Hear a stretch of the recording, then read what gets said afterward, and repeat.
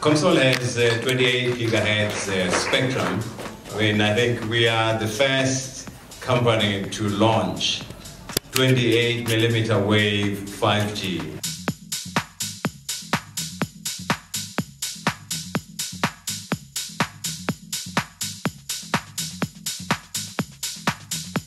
In essence, we've deployed a pre-5G network in South Africa, which has been live for a year.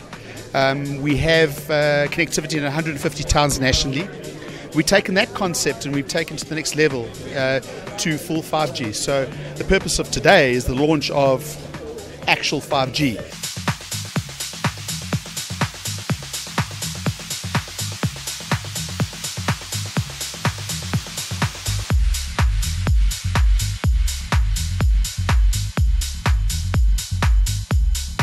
The new technology for the future is there are a lot of uncertainties. So one company alone cannot achieve the goal. So in 5G network technology, we need the ecosystem. So Samsung side, we have a good chipset and good hardware, the access unit and the CPE type of thing. And we need a partner who has spectrum for the 5G. So the Comsol is the world's largest amount of spectrum they have in South Africa. So this is a great partnership. One company alone, as I told you, cannot achieve the goal.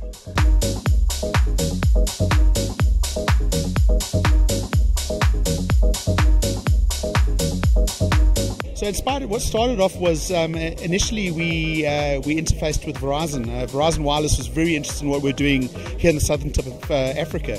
What came out of that was we actually had one of the largest millimeter band production networks in the world, pre-5G networks in the world. And we got introduced to Verizon, a bit of a knowledge share, and as a result of that relationship we got introduced to Samsung, and we selected Samsung as our technology partner.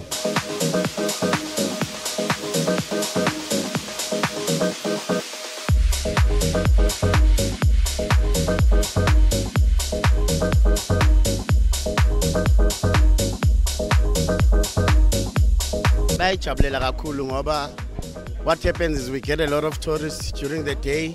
So if there's Wi-Fi, they are able to be on their emails, they are able to be on social media to update how they are doing, how is the tour going.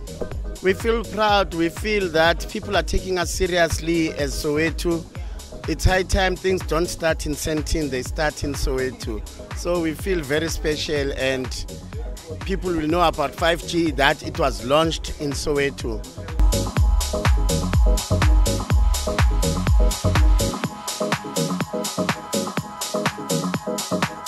And I'm very happy that the first 5G in Africa is being launched in a township of no small name, that is Soweto. I think let's give ourselves a big round of applause.